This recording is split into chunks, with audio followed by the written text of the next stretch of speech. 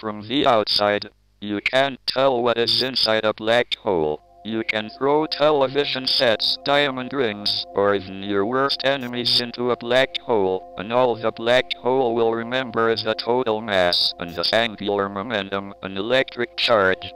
Quantum mechanics implies that the whole of space is filled with pairs of virtual particles and antiparticles that are constantly materializing in pairs, and then coming together again and annihilating each other. One member of a pair of virtual particles may fall into the hole, leaving the other member without a partner with which to annihilate.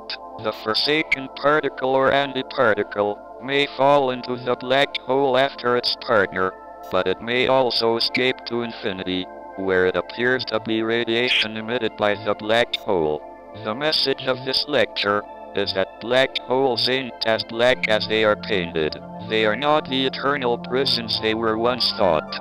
Things can get out of a black hole, both to the outside, and possibly to another universe. So, if you feel you are in a black hole, don't give up. There's a way out.